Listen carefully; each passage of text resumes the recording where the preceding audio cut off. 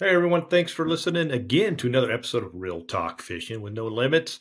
Today we're going to head over to Minnesota and talk boats, tournament fishing, and all things walleye. We got Mr. Kent Andersen of Warrior Boats coming on. He's going to tell us about where the market is, where it's heading, what's going on, what's new with Warrior Boats. We're going to talk some National Walleye Tour because Kent's been on the tour for a long time and has some good insight. So stay tuned and let's go away to the line with Kent Andersen. Hey folks, thanks for tuning in to this episode of Real Talk Fishing with No Limits. Today we're heading over to Wisconsin, Minnesota, wherever you can find Kent, that's where he's going to be during the day with Mr. Kent Andersen, National Walleye Tour Pro, Warrior Boat, owner, CEO, CO. I don't even know what your title is over there, President.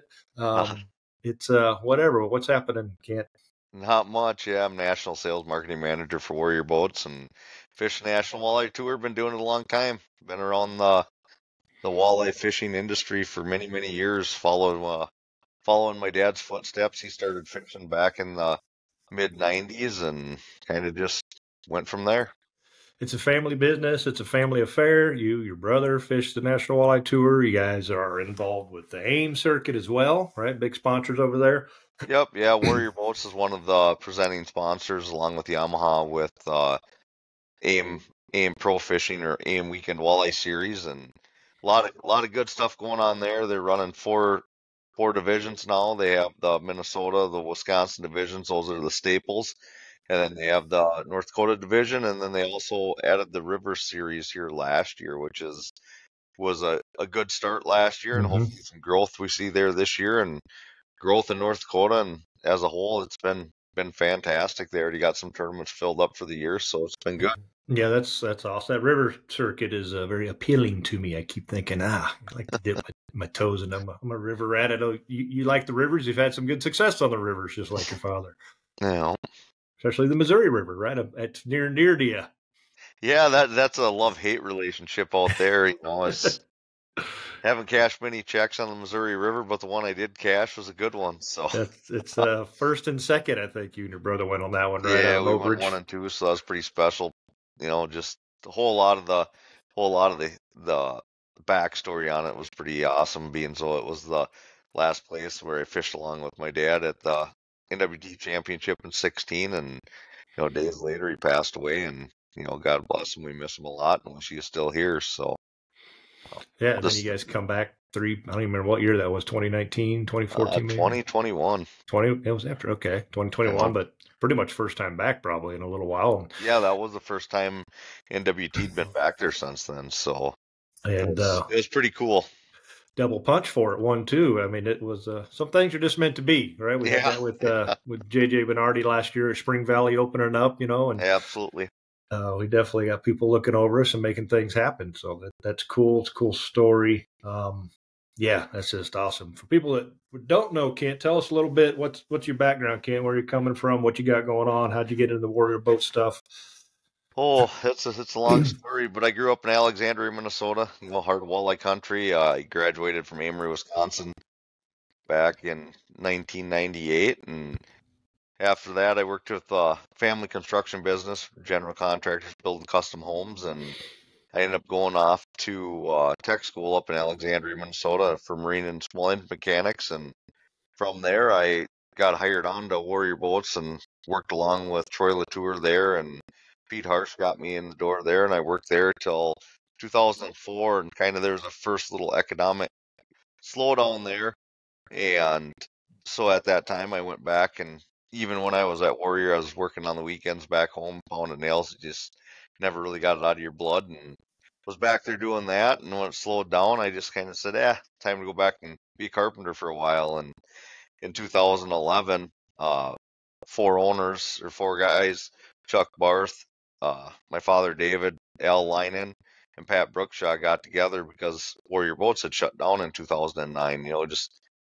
It was, tough times from '08, kind of a family feud, and they just kind of closed it up and walked away like they were going home for the day and just never came back. And those four guys kind of put together a plan to bring it back to life, and I sat down with them, and they asked me if I was interested in the job, and I said yeah, and they kind of handed me a notebook and said, let's let's do this thing. A few days later, I was hopping in a truck and heading to place it down to Louisville, Kentucky for a event called IBEX, which is International Boat Builders Convention, where all your vendors, everything are at, and was able to get back there, which is a good thing because we got a clean slate. People knew who we were and that we weren't the same company, Yep. and they were all willing to help us. And we rolled in. That was in July. They bought the company. Then in October, I was down at IBEX, and December in January, mid-January, rolled our first boat into the Minneapolis Boat Show. So that was in 2012, and it's been a whirlwind, but it's been an awesome experience. Met a ton of great people. We built the awesome warrior family, and it's just been fantastic. And it's a hell of a boat. It's a tiller guy. If people don't know it, you gonna run another tiller this year? I got another tiller getting wrapped up at the plant, and You're throw some nuts, man. electronics in it so we can head out to Lake Erie and catch a bunch of fish, hopefully. Yeah, no doubt, right? It's every time I see a tiller, I'm like, that's it. It's a warrior guy. I know it's a warrior guy because your whole warrior group is tillers. But damn it, those things cruise. Especially back when you had that Evan route on there. Yeah. It didn't matter how rough it was. I'm taking off out of Green Bay and I'm going 20. I'm just a sissy boy out here. Like I need my boat for work Monday. I'm not gonna beat the hell out of it. It don't matter how rough it is. Kent's got that son of a bitch floored, hammered down, and it's just the boat's obviously a little heavier. Most of that water is just you're just plowing. There's one speed. I mean, No, they run and ride pretty good, cut the water nice, and the big thing is, yeah, tillers are definitely the staple for Warrior.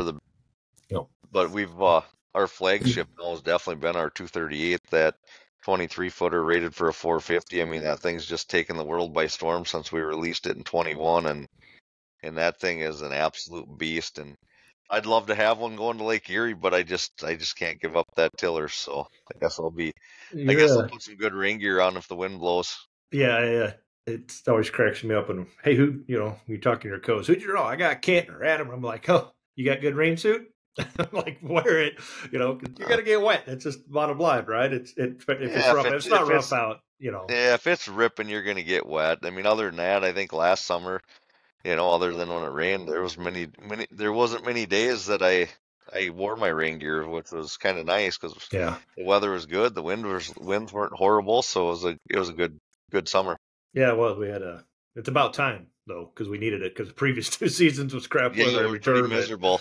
Yeah, so it was good to have it last year. Spring Valley started out pretty cold last year, so at least we got a little smarter this year and at least pushed it back till the middle of April. I'd be more for tournament days were good at least. Yeah, Spring Valley. Yeah, practice was no. The same with Detroit River deal. I was like, no, this isn't good. It's just bad on equipment. It's hard on your stuff. It is, and just everybody's running around with $100,000+ boats and nice vehicles, nothing else. And most people, the first place they're going to use that boat for the year is that first tournament. Nothing like dragging them through snowstorms and salt and slop. Yep. To kick off the year and season the boat right. Yeah, no doubt. My boat slid off the trailer in the parking lot because the trailer was icy, and we got lucky, and the skag hit a curb, so it kept it about that far, falling all the way off, and was able to 4 guys just pushed while I winched, and it slid back on just as easy as it slid off. So that's I went out the night before late thinking, we'll get it laid down a little bit, but of course you pull it out. I mean, everything freezes, and shouldn't have had it unbuttoned anyway. But the boat ramp really wasn't steep at all. And I mean, I know better now, but the guy with me unhooked it, and it's not his fault. I should have been like, nope, leave it hooked till it's in the water. Yeah. But he hit the brakes because he was going down the middle of the ramp, which ended up being the savior because the median was there and it stopped it. So, because I mean, I'm just standing in a boat and talk about helpless when you're just standing there and you just feel it going, and you're like, all I could do is trim down. And so I reached for it, and fortunately that did it. But I was like, this is gonna suck. You just got to dump your boat right on the ramp. That's kind of like that feeling when you're backing down and the truck just starts sliding. The hopelessness, and just hope when you hit the water, and it always will, but when you hit the water that it stops. So nothing like feeling completely helpless. You mentioned the 238. I pulled up after guiding the other day next to one. Actually, the guy fishing with this guy was a co-angler at that tournament. Okay. or one of those Mowbridge tournaments. Because he's like, "Hey, Brad, remember me?" And I was like, "Yeah, yeah, I do."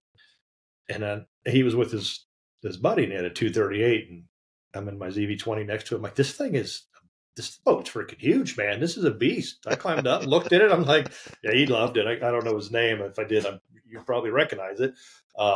Older guy, retired guy, but that's just what he wanted for his big and comfy. And I'm like, this is a big ass boat.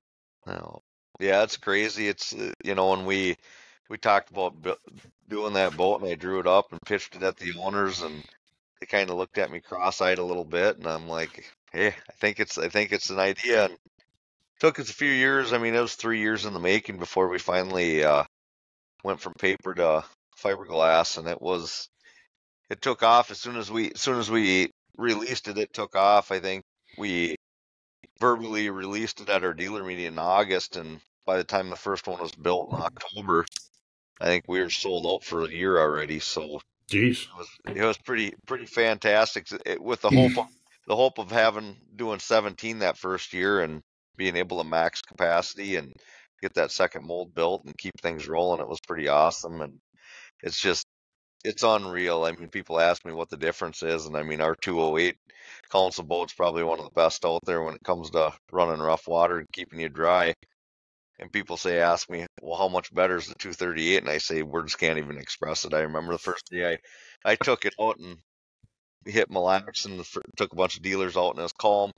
Next day, the wind was going to blow, and I called my wife, and I'm like, I'm not coming home today. I got to go drive this thing tomorrow.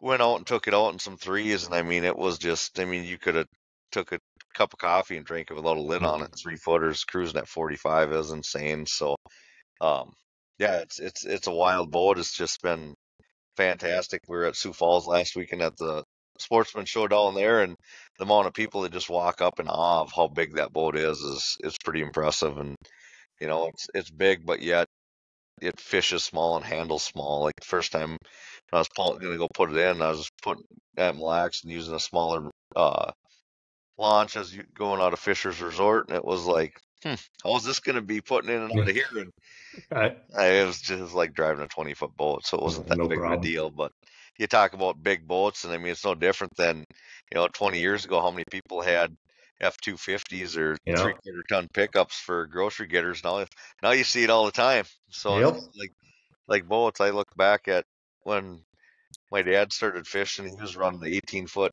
Lund tiller at the time, and then they came out the 2090, and I was like, man. And there's like the 19-foot boats, and I think Tracker had the Targa, 20-foot Targa, and that was when that boat came out, and it was like, holy man, that thing is huge. Everybody was running like 618 Rangers and 619s and stuff like that, and nobody really had a 20-foot boat yet. And when those 20-footers came out, it was like the wow factor with 175s and 200s on them, and then all of a sudden now we're talking 23-foot boats with 450s on them, and it's just like, it's just endless.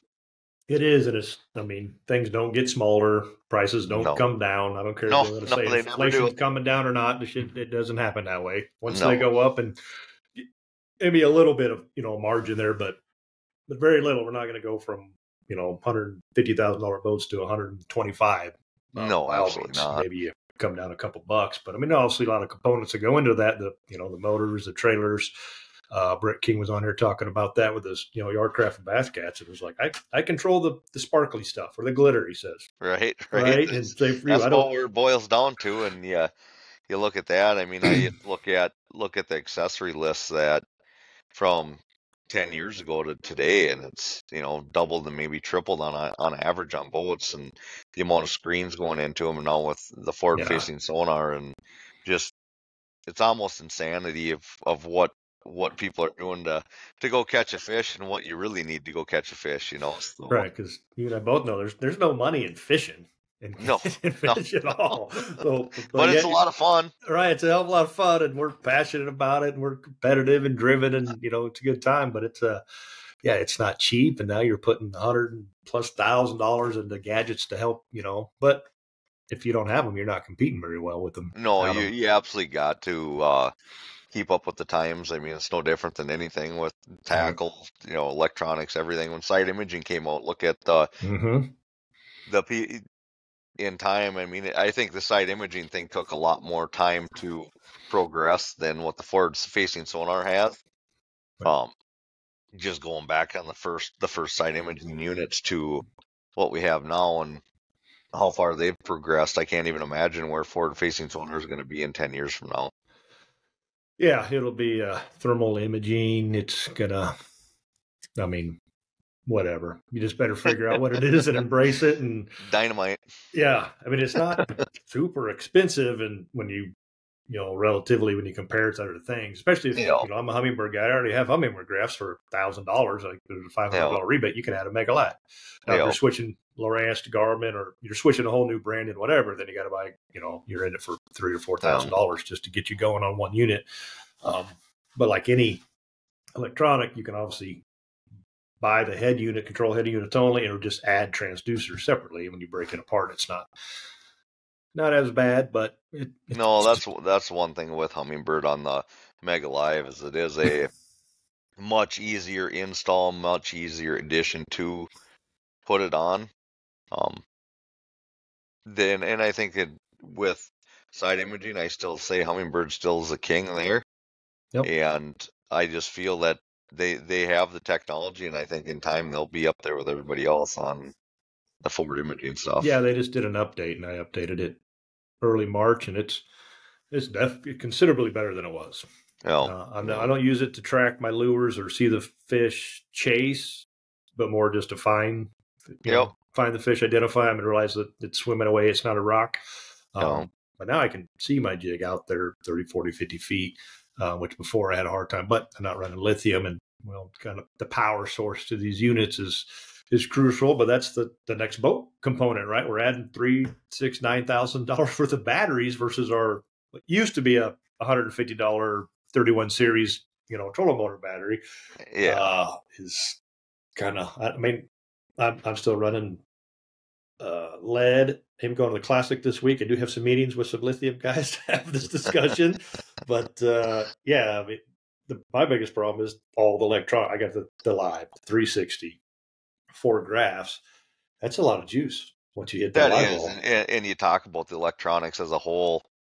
I sit there and I think about that, and I think about 20 years ago when like 7-inch color screens came out, or just 7-inch screens in general came out, and I was like, man, those are pretty awesome. And then color came out, and everybody, oh, you have 2 7s or you have 3 7s in color, and it's like, holy!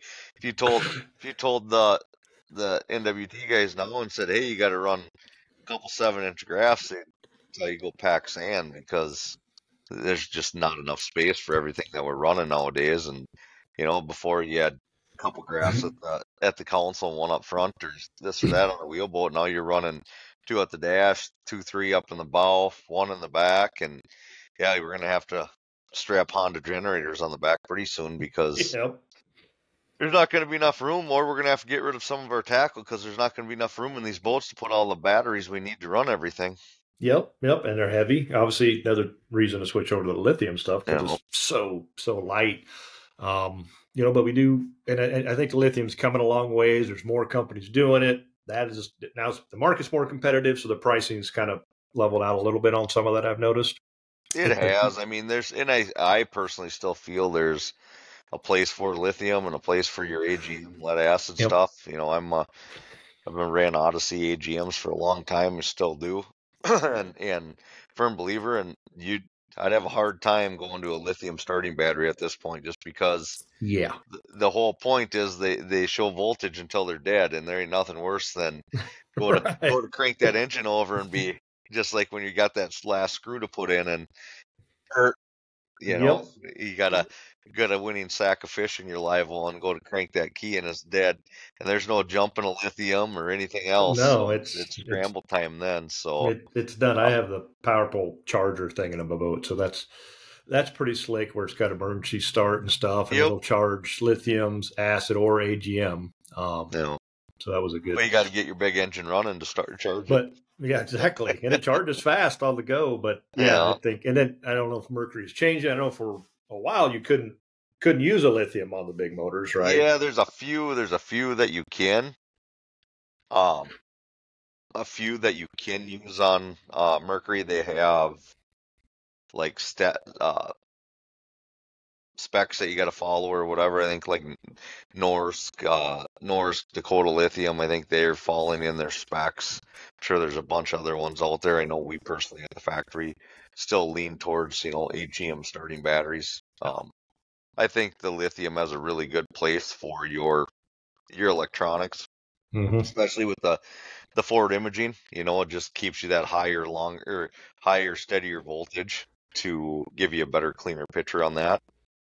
Um, if you're in a boat that you need to save weight, yeah, on trolling boat motor batteries, you can do it. I personally going to still run AGMs. I don't run out of battery power, so to me, as I just look at it as like, okay, if I'm not running out of battery power now, why would I change Why something? would I? That's why I haven't, because mine have always They've worked. always worked for me. It's been fine. My acids are, I have 31 series, but they're on their third year. So that's usually about it. And the good thing Yep, with the lithium is most of them are like 10 years. So if you do the cost analysis over yep, time, you're probably breaking even, or you could even take them out and put them in a new boat. But with that power pole charger, it works good. But I know last year in our Cedar Shores tournament, which we have in a couple weeks, early spring, when Dewey was fishing next to me, we had super high winds, and fishing was kind of tough, and it was blowing 30, 40 out of the northwest. We went out, I spot locked and didn't move the entire day. But no, by 1 o'clock on the first day, I had my kicker motor down, troll master on like 40 something in gear to hold me on spot lock. no, And then I had to turn the big motor on to keep the trolling motor charged. And by day, and because it didn't really pick up till afternoon, so that was like 1 o'clock.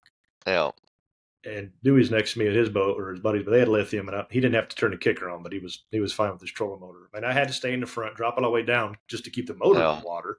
So I would have had a longer shaft, would have been great. Day two, by 9 or 10 in the morning, I'm already doing that. And no, I'm looking down the line, so some other guys fishing the same, and everybody started dropping the kicker. I'm like, you got to have your kicker in gear, cranked up that high of throttle just to hold you in a no, spot. Fortunately, we were done at noon and weighed in. I'm like, God, this is not getting any nicer out. Uh, right, that might have been a day to have lithiums, but once again, it worked. I turned yeah, that big well, motor on, and that charger charged that thing, and it was fine. I could have sat there all day long, probably, but no, and the big motor wasn't scaring fish. I think it kept them away from the boat, which is perfect because they're pitching, yeah, yeah. I to the think shoreline. keeping them in, driving them to where you can catch them. Yeah, so there's a little thought behind it and a method to the No. madness sometimes. So that's awesome. As Warriors, you guys still building them one at a time? Oh yeah, we still build them one at a time. We're doing 3, 4 boats a week. Say we got a good group of guys, even through the slow times and COVID. We kept our guys around, and we make sure we take care of them. Chuck up at the plant, he does a heck of a job keeping everything rolling and keeping everybody happy. And our crew, I'd put that crew that built our boats up against anybody's because they're passionate about what they do and they really take pride in what they're building. And yeah, we're building them one at a time, and you can just see it when something goes wrong that they actually truly do care and um, are passionate about what they're building. Well, I can see it on the trail. I used to say this with, been a Mercury guy forever, that, we used to have the service trailers there, and the Evinrude trailer and Mercury trailer. And I always like, well, I know you're an Evinrude guy, but I'm like, there's a line of boats at that Evinrude trailer. Fortunately, Evinrude did a great job of carrying They lower did. units. And I mean, you could have swapped the Yeah. motor out. The Mercury trailer, not so much, but there wasn't as many, boats lined up over there. But now a lot of the boats are coming from one particular manufacturer, but there's new stuff out there. We have KMS and the Yard. I mean, there's Yeah. competition is good, but you always kind of hear people bitching about that or this, and most of it's just quality control things. It's just people not Yeah. It's just building them fast, you driving screws where they shouldn't be. I got holes in my boat that I don't have any idea why they're there. They just don't have a lot know, of pride in the work. But I've never heard that about any Warrior boat.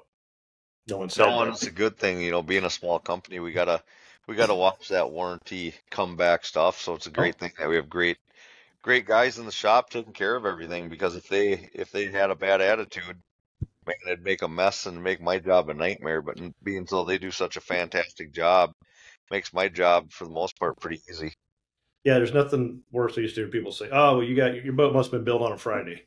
Like, what should it shouldn't matter for $100,000 what day Right? it's billed on. It's Monday in the same category. It's like, yeah, they weigh out the benefits. All right. We can Absolutely. produce a ton of them and have a few, issues and whatever, because they're not all like that. You just, with anything, you're going to get a bad egg here or there, Oh, a absolutely. No malfunction matter in a, what. in a And mold or, whatever it is. But, yep.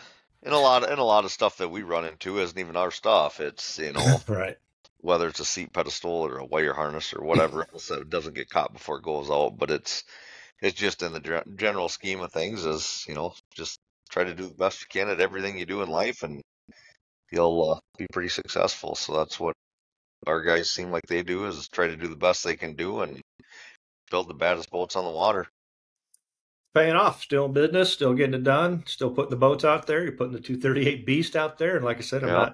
not, there's not hearing anything bad. I didn't get a chance to. You had a guy at the Omaha Sports Show, and I was there, and I was talking. He was one of NWT guys on your team. I can't remember what his name was. Oh, I bet you it was Jake Kahi was down there. Okay.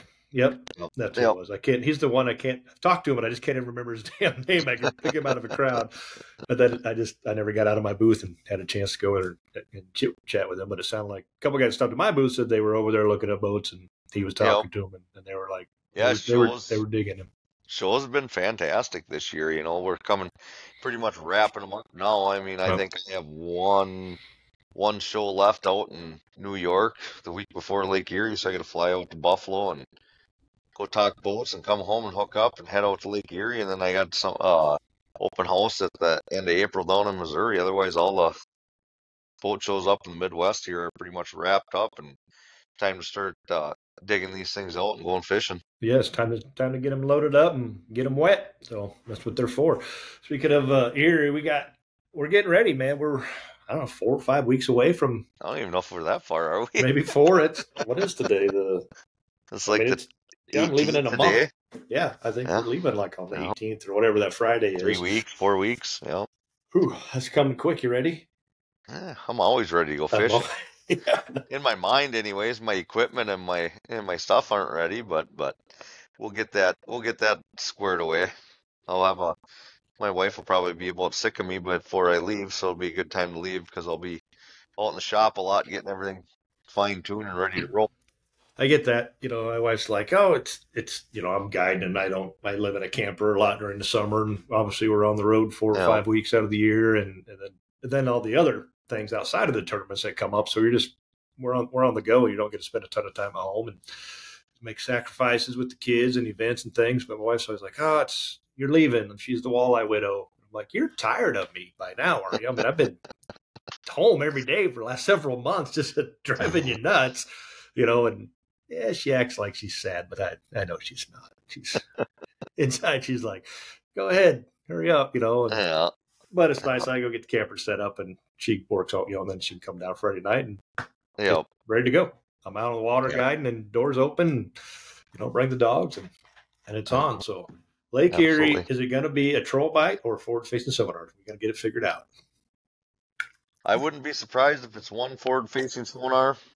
I'm gonna go shoot from the hip, and I'm gonna say 7, 8 of the top 10 are gonna be trolling.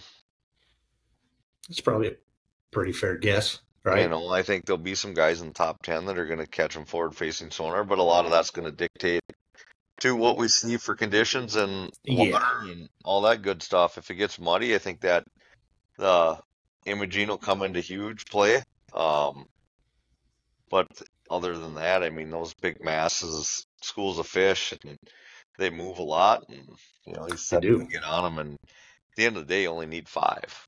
Yeah, exactly. And I So can have 4 rods on at one time, right? Absolutely. I've had many times of having triples and doubles, but casting, you can get them back out and you get them can in and out a lot quicker too. So I'm would lean probably more so a traditional angler, where I've been using forward facing sonar since it came out. I use a little different than most people. I run mine. I mean, I got it on both spots, bow end and the back, but I've always ran one on my rear trolling motor on my Minn Kota Advantage, and I go back to like 2020. I mean, want to say they came out 19 was the first year of the actual live scope, in 19, but just watching what those fish do when you're trolling. I mean, 2020 championship, I wouldn't have been in the top 10 if it wasn't for that, because you get in that clean water on Erie and you could see those fish way up in the column, and you were moving, you could adjust your baits and you weren't marking much on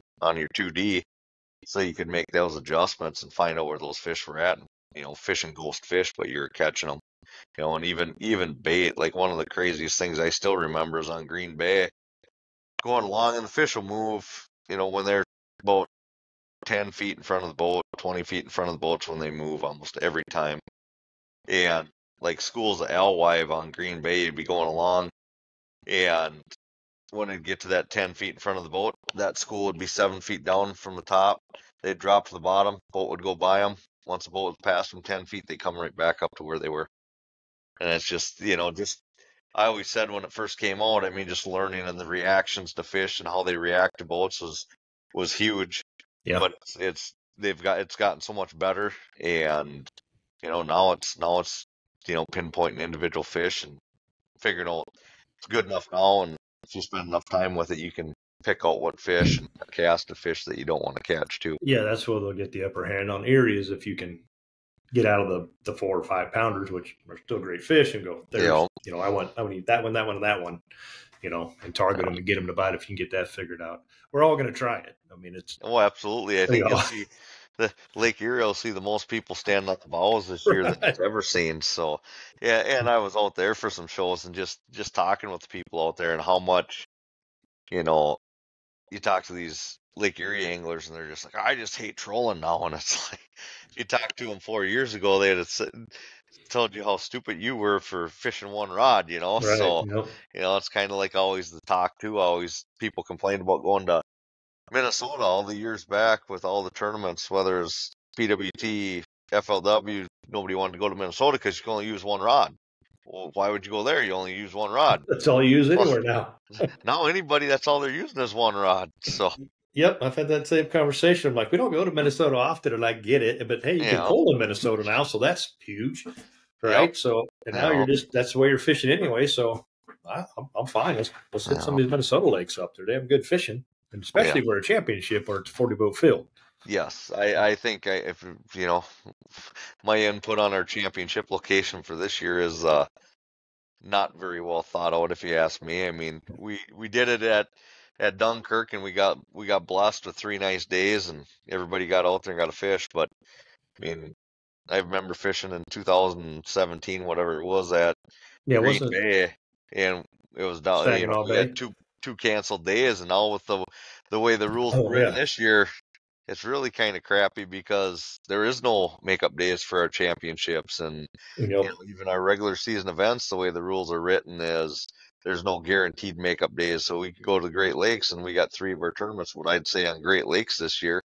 We could potentially have 1-day shootouts on those because it's tournament director's discretion whether we have a makeup day or not. So yeah, it's the schedule is definitely different. We're going to places that typically get pretty good numbers. Green Bay actually hasn't gotten, I think, about 113 in the last several trips out there. Erie has always been the record breaker, 150 plus. Erie's good, and Winnebago. Those two places just get a lot of anglers, and Green Bay, I don't know what our numbers are going to do there with that 3 fish deal. Mm-hmm.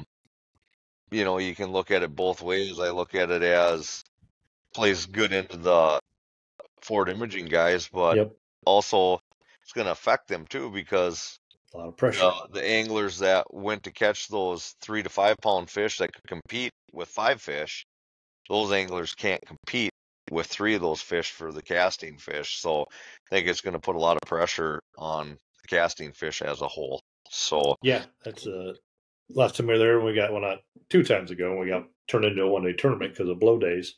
Yeah, that's strictly the reason I didn't go up north, was that there's not enough fish to go around. No, and maybe there is, but when you start putting pressure on those fish in 20-foot water clarity, I don't know. Yeah. It's going to be, and that one's going to be some pretty good boat runs too, because it's, that's talk about some of the stuff that the anglers as a whole, I would say, would have liked to seen change, where some boundaries and stuff like that. And you take that, or we'll start at Lake Erie, wide open. Where you want to go? Yep. We're having an early year. Those fish might be 50 miles east already, so we get to run there, and then you go to Green Bay, and No Canada though. We eliminated Canada. and that's fine. I mean, All right. I'm good with that. It's Yep. kind of like at Green Bay. It's going to be a lot of running there going out of Wakano. This would be one of those ones that where we probably should have been going out of Marinette on. So Yeah, yeah, we were. I realized that the other day when we were getting a house book. I'm like, oh yeah, O'Connell's that far south. That's yeah, damn near at that Brown County line yeah, where you can't go any further south anyway. right, I'm like, yeah, but we all want to go this way, north, so we could have stayed up here, or yeah, even. I mean, I'm fine. We're on that side of the lake, but yeah, I mean, it is what it is. It's set. yeah. We'll make do with it, and who knows? Maybe Yeah. there's a hell of a bite going on down there with the early spring and Yeah, stuff you that's never know what's happening. going to happen. Green Bay is a different place, and we'll taste what the cards dealt, and at the end of the day, somebody's going to win that event. So Yeah, and a lot of those fish come up as well. They're not all. I mean, yeah, obviously, we know the ones up north are just behemoths, but like we said, they're yeah, a little challenging to catch sometimes. yeah, yeah. But three fish, you might be in at 9 o'clock. Maybe You there know, might be a lot of two fish bags too. yeah, that's. I was talking to someone earlier, and it's not. I mean, obviously, there's skill involved, and obviously, there's a little bit of luck, obviously, in fishing. But this is the season of, did you make the right decision? Period. Absolutely, It's just, did I keep the it's right fish? yeah, and wonder if we're going to still weigh in ounces or if we're going to go down to hundreds so we can have less ties too. So Yeah, I'm because guessing that's not going to change because there's going to be a lot of tight weights. I mean, we had tight tournaments last year, but this one's going to be even tighter. yeah, Every place we go, there's just not going to have that separation like you'd normally have. So, you that one mistake could cost you a lot of spots and a lot of points.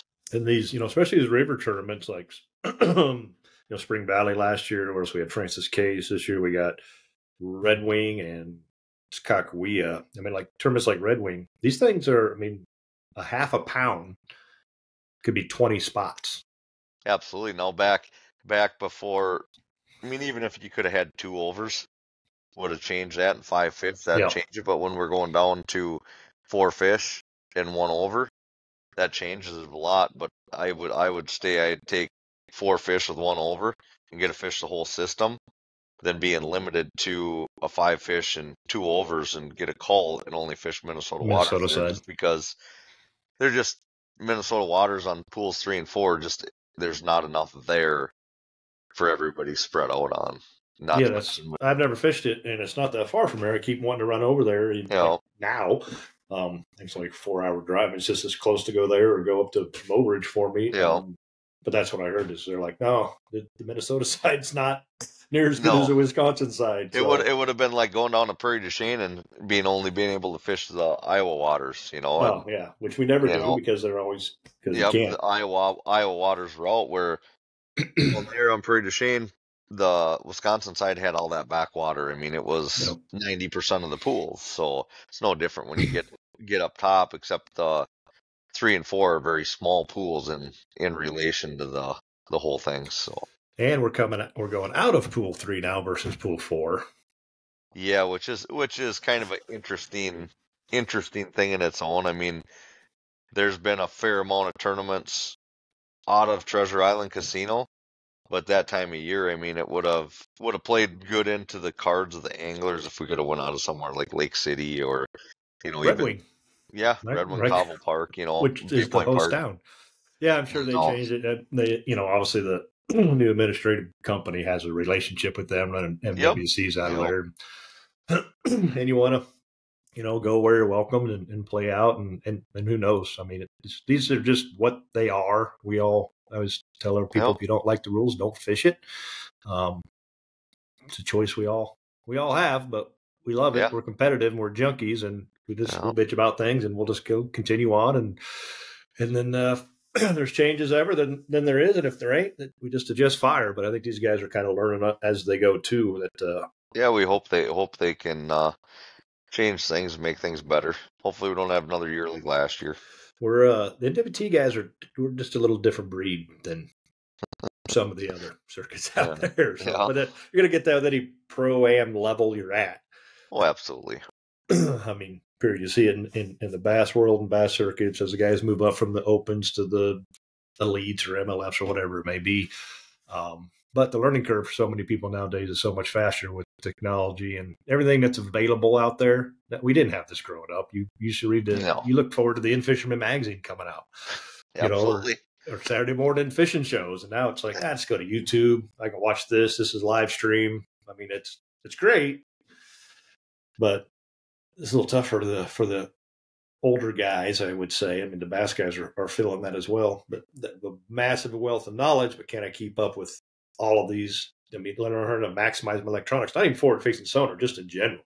It's just technology. Everything's instant gratification now. I mean, it's got to be now. It's got to be fast. And if you can't get it, they just jump to the next thing. So I think that's a lot of it is just so much.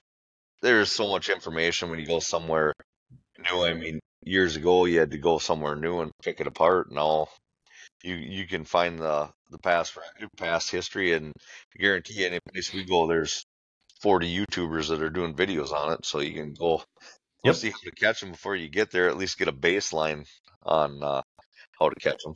Yeah, and which is great for guys who's never been to those bodies of water. Right. I mean, I do it. You go up to everybody, watches everything they can, and be like, okay, this is what they're using this time of year. That's working. Some of these videos obviously suck, and they're just Joe Blow out there doing whatever. But it's still like, that's a community spot. I have absolutely no problem, and I'll do it. A lot of tournaments, especially on a new body of water, is running straight to a community spot. I just want to catch a couple fish just to get some confidence in the system and be like, okay, I got this to fall back on. Now, probably and hopefully don't ever have to fish there. There's plenty of tournaments where there's a reason everybody's fishing there, and half the field goes because there's fish here, and these are good fish. So we're gonna work it, but it's confidence is key, and I'm sure that you certainly know that if your time in a tournament trail, it's the most important aspect probably for a tournament angler is having confidence. Oh, absolutely. You got to have confidence in what you're doing, and that's with anything. Any sport out there. If you're not confident in what you're doing, you're not gonna do very well at it. No, I mean it's out there again, and I've said this in seminars for years. I'm like, if you go into that tournament and you have any other thought other than I'm going to win, thanks for donating your money. No, because you're not going to win. If you should be 100%, I get it. Day 2 or 3 roll around and you're out of it or whatever. Now it's a different mindset of I'm just trying to stay in the game, or I need to cash a check or get some points. But day 1, you should be. I'm the best out here. I'm in it to win it. I'm going to go do this. Now, at the end of the day, it may be a completely different story. But if you don't have the more days than not, but right, exactly. But I guarantee when you got first and second, you and your brother were like after day 1 are like, we got this. We got this. We just got to do this shit one more day, and we got this. Yeah, we had a pretty good program for that one. You did indeed, and that's trolling trees. I think is that what you guys are doing out there? Yeah, just trolling lead core over treetops. Yep, it's not a secret, but it's still an art. You got to get the right bait, and you got to get it the speed, the depth. I mean, everything. It's just there's a lot. There's one thing about trolling is a lot of people say, "Oh, trolling's so boring," and you ain't doing it right then. But there's a lot of math and a lot of stuff that goes into trolling to make it all successful. Yeah, I always tell them I pull a ton of lead and love pulling lead probably more than anything. And that's so easy, and I'm like, you're not doing it right. if you're not up on your feet or constantly moving or doing something, you're just not doing it right. I mean, granted, sure, there's easy times. Now going to Erie's great because it's such a clean fishery. You're not. It is, especially this time of year. Right, your boat's clean. That's what I say. Only thing I really like about it, I love watching my boards go back and it's big boy bobbers and watching them go down. Right. But at the end of the day, unlike going to Red Wing, where you're going to be in your boat going through 20 different rods, 20 different setups, you're throwing all this crankbaits and hair jigs and 3-ways and all this different stuff. You got Erie, you're swapping off, crankbaits. That's it. Everything's clean. There's no crawler crap in here. Maybe a bolt crawlers, but you just don't have all this junk in your boat, and it stays clean. I'm kind of anal about that. I like my stuff clean. So, not everybody's like that. I've fished out of and with plenty of other guys' boats, or just see them in the gas station. I'm like, how do you do this? how do you get through the day with all that stuff scattered all over your boat? But Uh, each is their own. So absolutely. what we got Sakakawea on the schedule. That's an awesome fishery. That'll be good. That'll be fun out there. Good time of the year. Again, they stuck us on one end of the world, but hey, we're Yep. gonna go and catch them. Yep. Yeah, we'll catch them, and it really isn't a bad time out there. So No, there's not. and now you've gone out there. Warrior, you guys do some events out there, I think, don't you? We don't do anything there. We have There, Lake our of the big Woods. owners tournament every year up at Lake of the Woods. Lake of the Woods. Yeah, That's great. That's huge. That's a good time. Yeah, that event's huge. You We get. I mean, there's pushing couple. 150 the last 2 years, and I think we're gonna break 150 this year.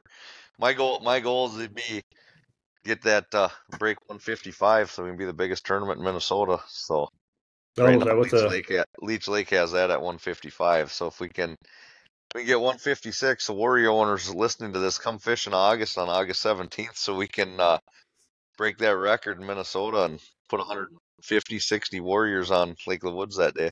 And that's a hell of a time to be on Lake of the Woods. It is. It is fantastic. That's some talk about lead core and a basin bite. Oh, absolutely. And then them forward-facing sonar guys are sniping them now too up there. But yep, they are. But it's a I good remember time. we had their championship there years ago, which is the first time I'd ever been there. And I think it was my first day of practice by 10 a.m. And my other, my teammate people weren't even there yet. And I texted them. I said, pick some of these up and we're done. Practice is over. I'm like, this is so easy. I could drop it 220 feet or whatever it was. Click, count to 10, boom. Rod go down 25 to 28, 29-inch walleyes. Apparently, we only have one, and I didn't catch one the first day. And the second day, I think I got three and just kept pulling them out. But then it was a little time trying to find those 19 and a half, I think the slot is there. Yep. 19, you got to be under 19 and a half. Right. That's why, know what everybody should just do? Go to catch, record, release, and we just go catch the biggest fish every day. Yep. Don't have to worry about calling and all that good stuff. That is, that solves a lot of problems in a lot of places. It absolutely does. Get it. It makes tournament fishing a lot more fun. I know that. Not to mention, you don't have to be lifting your live well up and seeing if your kids are alive or not.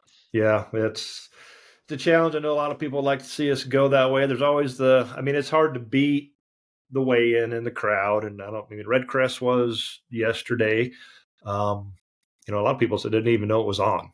No. MLF's kind of backed off maybe on their exposure a little bit. And then we have the Classic this week. But, it's just all I see is in here is it just doesn't compare. It doesn't compare to, the Classic. I think with the right mindset, I really think you could get there.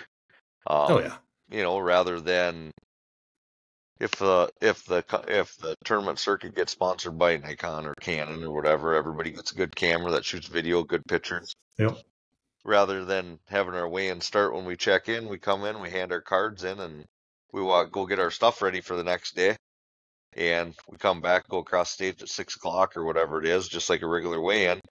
And with the technology of today, we could have a stage set up with big screens behind it that could be streaming live to the people that can't make it there. So you'd have a good show that side of it. And I think you could put a heck of a stage show on for everybody to see if somebody wanted to put the effort into it.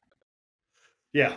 Yep. You got to take a little effort, and obviously you do it later in the afternoon, or people are off work now. We get pretty good crowds. We had a huge crowd at Pigstown last year. That was impressive. But that's a community there that kind of that's why you're there. It's a fishing. It's what you're there to do is fish, and a lot of summer homes or whatever. So guys are on vacation or made sure that was their week of it. But there was people that came from all over. Absolutely. That community isn't that big, so those people. Those people came it's a pretty small town. You close your eyes. I got a dealer there in Pigstown, Donlan Marine, and you drive through there. You close your eyes, you're through it. So that's it. It's where to go?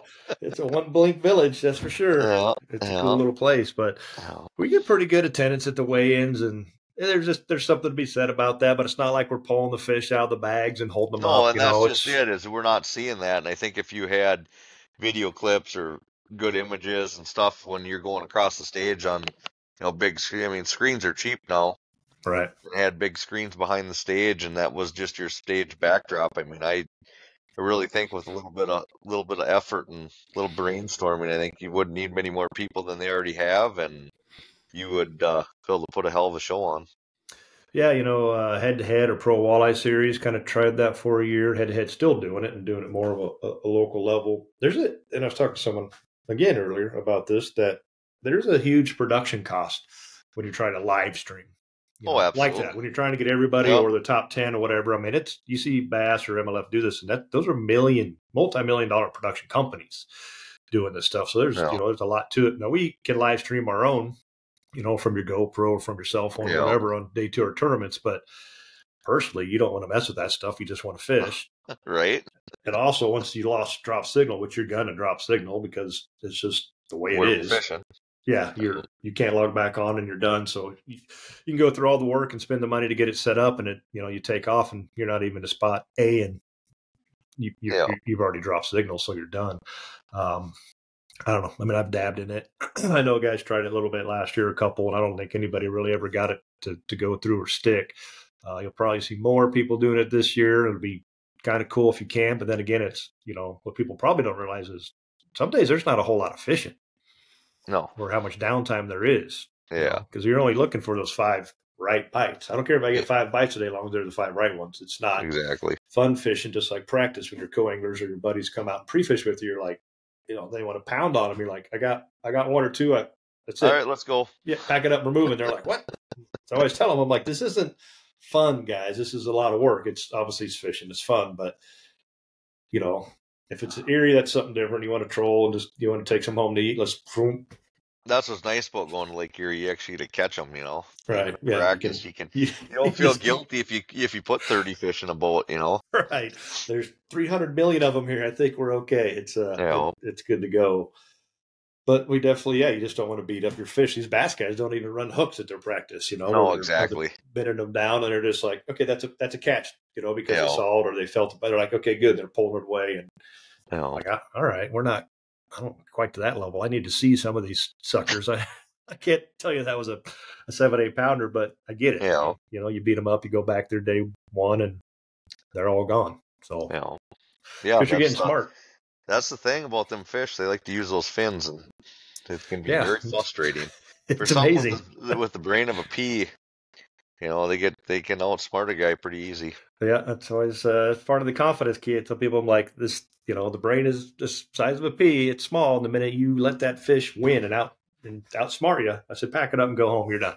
I said, all they really after is 2 things in life: spawning and eating. Kind of like a big buck. Yep. They want to breed and eat. It's just like us guys a little bit sometimes, I suppose. So something like that. That's where it all comes from. We have other priorities here and there. But it's just a male thing. So when I can't get them to commit to the bite, I'm always like, that's a male. Clench, how I'm like, it won't commit. It won't bite. So it's got to be a male. I get a kick out of that. Well, it's going to be a good season, I think. We got some things we got to deal with or challenges or work through, but it just makes it kind of a chess match in a sense, and it's fishing. So either way, it's competitive, and I mean, obviously we all like a challenge. Yeah, absolutely. It's always looking forward to getting the season started. It's never comes fast enough, but yet comes too fast at times. So ready to get out there and hang out with the crew, Adam's taking the year off this year, chasing his boy is going to be a senior next year, and he wrestles all year long. So he got pretty hectic running around the tournaments with him last summer, and he's going to focus on that this year. So it'll be Justin and I, and then we're teaming up with Mike Diffenbaugh this year. So it should be a good time to get out on the road. So yeah, Mike's a great guy. Those kids, man, they get wrestling clubs and stuff. That's I got a 10-year-old, and it's enough at his age. It's every weekend in the winter and half of the summer. So it gets better. I got one in college, so but they're my stepkids. We have them every other week. So, but we get the girl comes home tonight and choir, singing, show. She's a performer and dance 3 nights a week, and it's go. But mom's all over that stuff, and you miss enough of it. So when you do get a attendant, watch it. It's when you're home, make sure you make it, and it's awesome. I love it. She's biased, but she's pretty damn good. That's what I mean. We lost Brent Hendrickson from traveling with Randy and I years ago. Same deal. His kids are wrestling clubs and just busy, and I think now they're bigger, and hopefully I think they want to fish. So hopefully he can jump back in. But the guy's also a surgeon and doctor, and he's got a lot. He's got kind of busy. Got a lot So going on. he's got a lot going on. Life gets in the way of it too often. Yeah, life gets in the way of this fun fishing stuff where you're not making a lot of money, right? These right. Priorities. I got to go to work type stuff, but we'll keep chasing it as long as we can, and that is what it is. And tournament circuits come and go, and changes are made. And like I said, that the AIM circuit's out there doing great stuff. We have the Casino Cup. I think NWT, we're just going through some adjustments, really. Anytime you have anybody new move in, you're just going to have to make some adjustments, and they're, give them a little grace and allow some learning curve, and we'll see where everything goes from there. But as long as we're signing up and fishing, these things will be around. Yeah, absolutely. So hopefully we can have good numbers again this year and carry it through, which I think we should. We're going, like you said, good locations. So we need those good numbers because we need the championship fully funded. Absolutely, that's where the money's at. Even though the catch on all that is only $250 from each entry fee is going to that championship. But I'm guessing you'd see some different numbers if they're short 10 or 20 boats more than the 250. So and we just we don't know. Obviously, the co-angler numbers are anticipated or appear to be very high. So hopefully the pro numbers will maintain, and we'll find out real soon. In a few weeks, hopefully. And I probably need to get my entry turned in here pretty soon. So. I just did mine the other day. So did you? That's the only thing is I hopefully our co-angler numbers don't diminish with the advancements of forward-facing sonar, and with fishing for one person's limit now that we're doing, So hopefully in long term it doesn't affect us. Yeah, we got to keep them engaged, and that's good. I think that's the biggest challenge with these limits this year, and it's exactly that. It's the co-angler. You're fishing for a one person limit, and how involved, and especially if you're a locked on forward facing guy. And I get it. You don't want that guy throwing at the fish you're looking at. A lot of guys I've seen it, and they're adding throwing their ice unit in the back or adding another unit to give that guy at least a little something to look at, whether they know how to use it or not. But I mean, I've also heard some say the best thing you could do is sit there, and if they got a link to their dash, is sit in that chair and just learn. Just sit back, put the rod up, and just sit back and learn something here today. Because we got all sorts of different levels of skill set on the co-angler side. Oh, absolutely, you do. You can draw a hammer, and you can draw knot. Which forward-facing sonar plays a whole new game in that too. And you get an absolute stud of a co-angler to somebody that can't stand up and cast for 10 minutes, much less for 8 hours. It's a whole different world on that side of things too. I think we used to get a lot of guys that their wife bought them the birthday present, signed them up. Or back when you could guaranteed entry with the pro, you kind of get one-offs. I don't think you're going to get a lot of one-offs. I think with the demand of all these guys signing up for all 4 events, that they're all probably pretty – we're still going to have a few. But those guys that are just trying to jump in one or something, I don't think they're going to get in any. I don't think they will either. So it's the guys that signed up for all 4, which are usually the ones that are pretty committed, a little bit more hardcore, not necessarily younger or older. They're just trying to get into it. But they're there to learn and take full advantage of it, because it's a hell of a deal. It's a 2-day guided trip for $500. Absolutely, you can't buy anything anywhere else. No, I mean, somebody was bitching on I think it was an MWT Facebook post yesterday about how it's crap, and any other circuit would give the co-angler $30,000. I'm like, even if they didn't fish for anything, it's a good deal. It's a great deal.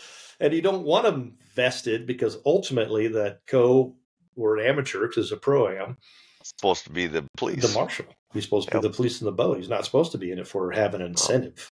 So Tom Kimmel's had a great idea. He said they should just draw for the prize money on the co-side. I'm like, that'd be a great idea.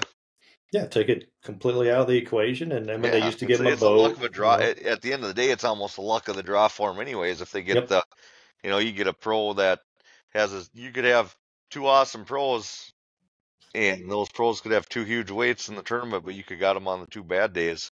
Yeah. And be at the bottom of the barrel. Yeah. Trust me, I know my co's have experienced that a handful of times. I know we'll just throw at Sioux last year. I got Max's co on day 2, and he's leading it. and it was the worst tournament I had the whole. I was on nothing. I'm on a Yeah. slip bobber bite trying to catch 5, 15, 16 inchers Yeah. because I couldn't figure it out anywhere. I told him, I'm like, sorry, dude, sucks to be you, but this is it. If I had something better, we'd go do it. So we caught some fish, and I went, well, we'll go try to where I had some, better fish, or I know that better fish are getting caught. I'm just not catching them. Gave it a little while and went, this sucks. Let's just go catch some fish, and maybe we'll stumble into 10 pounds. Yeah. So, and I think that was when you had that good cushion. I think the guys still at least cash a check. But we've all been there. We're not on it, but you want to keep that guy in it. The next day. But a draw of a good if it's a jig bite, can benefit the pro considerably as well. Big time. Yeah, exactly. Big time. Big time. I mean, I don't know that I've had any. I probably have. Maybe where the amateurs caught more fish. I mean, you did everything. You put it there. You're the guide in that sense that day. But the guy knows how to fish. He knows what he's feeling. It makes a huge difference. It does. It makes a big difference. So I know there's talks about it and going back to the old ways and doing this and that, but whatever they're doing is working because these guys are all signing up and the waiting list is getting long. So we'll just continue to do our best to put them on fish, and we'll see how the season goes. And that's about all we can do. Yeah, go fishing. Just go fishing. So, and one last little thing, Kent, you got anything to leave these guys with? A little nugget, little tip? I would just say just get that time on the water. If you're wanting to be a forward-facing sonar guy, just get out there and play with it. Almost kind of like side imaging. When you first start playing with side imaging, you almost had to just leave the rods on the shore and go looking at it, because if you're big into fishing, you'll go around and you'll be looking with your forward-facing sonar and you'll get bored with it and want to just go catch them, and a lot of times you're not just trying to fish for fish and catch fish, you're looking for individual fish when you're forward-facing sonar. So I'd say, get some time, spend some time just out on the water playing with it. It's not hard at all. If you were to ask me, I'm pretty dumb when it comes to that stuff, and it's just go out and go play with it. It's not hard at all. A lot of people want to make it sound a lot harder than it is, and I'd say the biggest thing is clear your history. Go to your web browser and delete everything you've learned, and just go and drive around and look at that screen. Yeah, pay attention to what's going on underneath the water. And if anybody's ever been scuba diving, you'll realize it's a whole nother world down there. Absolutely. Pay attention to the fish. They'll tell you what they want. They'll tell you where they're going and everything. It's and I've done a lot of electronic seminars, and you said exactly what I always tell them is leave the gear in the truck, leave it on the shore, because you're going to get sucked in. You want to learn side image or forward facing, go to where there's structure, a bridge piling, something you can visibly see out of the water and look at it, drive by it, and try to understand what is 30, 50 feet when you're talking casting is a flip. Different. It's not very far. I mean, people are like whipping away out there. I don't see nothing. I'm like, that's because you just threw your bait 100 feet out in front of the boat. Well, and that's kind of like I'd say that's probably with forward-facing sonar. That's probably one of the biggest things is go into your yard and throw a bucket out there and cast at that bucket, because your casting accuracy is probably have more to do with it than being able to read that graph. Right. You're what I think 20-degree cones. That lure in front of them. For the most part, those fish and with forward-facing sonar, you're looking at fish that are suspended. Because you're not seeing a lot of those fish that are stagnant on the bottom. You're looking at the fish that are up, and when they're up for a reason. They're up to eat. So more often than not, you put something in front of their face that they're going to eat it. So, but you've seen the bass guys are throwing our walleye baits around now everywhere. It's 3-inch minnow and a jig, and they're dropping it because they can see it, and they just feather it back and smack. We're like, we've been doing this for years, man, but now they can see it because it's offshore, right? We didn't fish it offshore in a sense, but yeah, it's the evolution of it, the evolution of electronics. It's all good, and it's the evolution of the game, because it's what it is. Changing. You go back and you look at just all the advancements, and it's fast. It's changing faster than it ever has, I'd say, right now. But is it for the bad? I don't know. I'd take it or leave it. But if you're going to do it, you better learn how to use it, and especially if you want to be competitive in competitive fishing nowadays, you better learn how to use forward-facing sonar, or you're going to be sitting on the bank scratching your head. As painful it is for me to say that, it's the fact of That's the truth. today. The only thing I hope is these states figure something out with limits and whatnot before sooner than later, because Right. if anybody says they don't catch more fish with it, they're just straight up lying, because They're not using it right. You catch Right. way more fish with it, and our fisheries probably can't sustain everybody learning how to do it. So, and we're humans and we're people, and the first thing people are going to want to do when they start catching fish that they weren't catching before is keep them to show their friends. So, We're a greedy nation, period. yeah, we And need it's we need we need regulation to stop us from that. So hopefully we right. can make some adjustments. I know, I think Wisconsin starting April 1st, pretty much statewide, is all going 3 fish per person. So, Yep.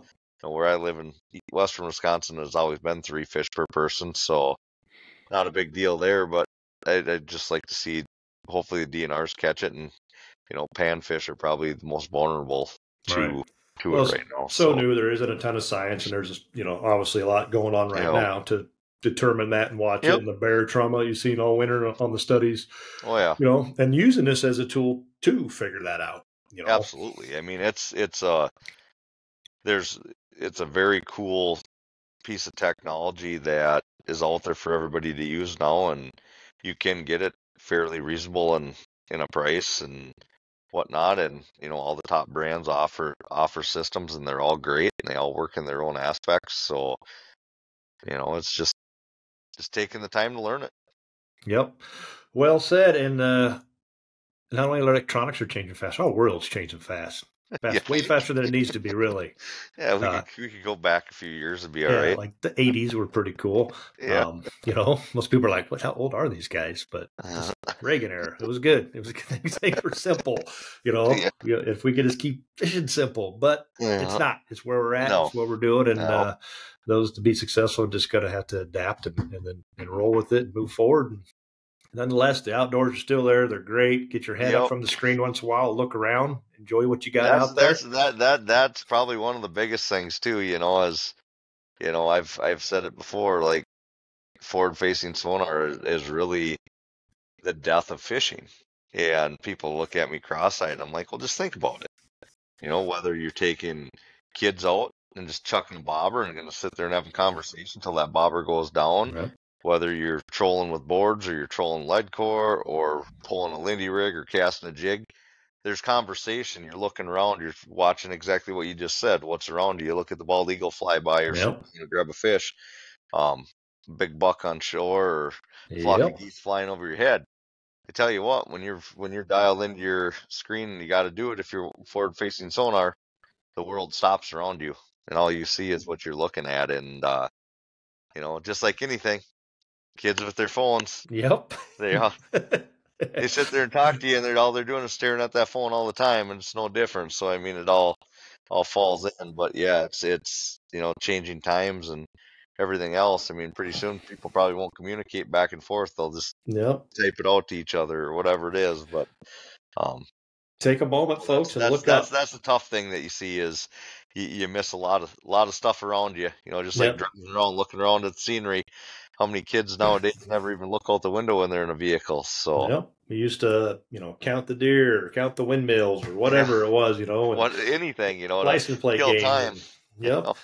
No, So enjoy it, folks. Get your head up, look around, take it in, watch those eagles. I got turkeys that have been gobbling up on the shoreline lately, and I've had to stop my boat twice last summer for a deer to cross in front of me on the Missouri River. So you don't see those things if you don't look up. no, Pay attention. exactly. Why you're out here to begin with is because you love the outdoors. So it takes a little bit of Yep. time to just enjoy them. Catching Enjoy it. fish Suck is it in. catching fish. We'll No, always catch them no. somewhere someday. We'll always catch Some them. days we'll catch them. Some days, maybe not every day, but they're not going anywhere anytime No, soon. Hopefully, so. no. Awesome. Good stuff, Kent. Thanks for your time today. We'll put some links down here below to send you guys over to check out the Warrior Warrior Boats. Actually, that Behemoth 238. I'm telling you, this thing is massive. It's got a aircraft carrier for a front deck on it, and it's just it's a machine.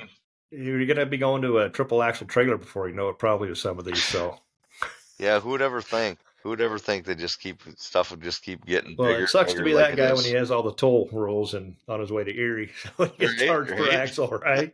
So not trying to discourage anybody from buying one of them, but it's not. It's just tandem Ah, at they're this still point. tandem It's still axles, so they're just tandem. like everybody else. Yep. So So go check them out, order boats, and follow Kent along on his social pages and stay in tune with what he's got going on the trail this year. So thanks, Kent, and thank all of you for tuning in. You're either watching us up right here on the Walleye Guys YouTube page or the Walleye Guys Facebook page, and you can find us out there on Google, Amazon, Spotify, Apple. I think that's all of them on those podcast platforms. When you're on these long road trips like we are, these are great things to listen to and get you fired up to go fishing. So stay tuned, and we will see you guys on the water. thanks a lot, Brian.